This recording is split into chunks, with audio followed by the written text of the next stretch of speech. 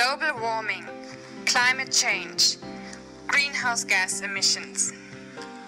All these words are commonly known by societies, but to what extent does society understand the problem? Is it a problem that warrants immediate action? We want to show you what effects climate change has on the environment and ultimately on society. So what is global warming again? Global warming occurs when Earth heats up due to greenhouse gases primarily caused by the vehicles, factories and power plants, thereby trapping the light from the sun in the Earth's atmosphere and consequently increase the temperature.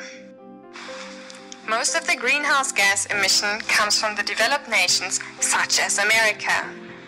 But who suffers from the effect climate change has? It's mainly the developing countries like those in Africa. So, what are the effects of climate change? The rise in global temperatures causes the melting of the ice in polar regions, ice caps and glaciers around the world. This results in less light being reflected back into the atmosphere and rising sea levels. But why exactly is that a bad thing? When less light is being reflected, it means that more light is absorbed by the Earth's surface, which promotes global warming even further. The rise in sea level and the changes in sea temperatures have several effects on the biotic and abiotic environment.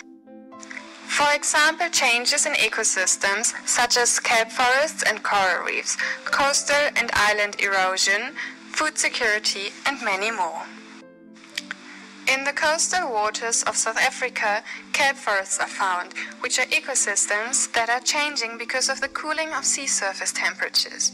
The kelp forests are experiencing an increase in biomass and distribution over the past years, which may result in the destruction of other ecosystems like coral reefs.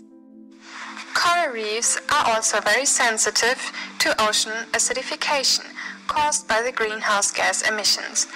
Changes in ecosystems, like the loss of coral reefs, can result in an increase in coastal destruction in tropical regions, since coral reefs serve as a protective barrier. Rising sea levels are very alarming to those nations with low coastal regions, as well as island nations such as the Maldives. The Maldives have already lost many islands, and its people are now worrying for their homeland.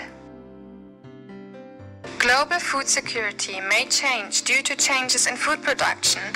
Droughts or flooding of land due to changes in rainfall can have severe effects on the global food security, especially in the poor nations where hunger is already a problem. So, should we care now?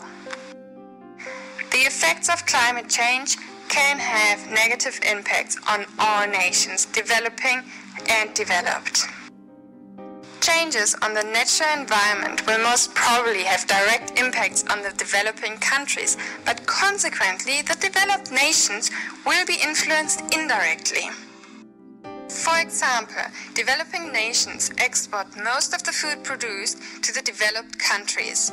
Therefore, changes in food production in the developing nations will impact the developed ones. As a result, the global economy may collapse. It is a must that we take action for those who still inhabit the planet and those generations who are still coming.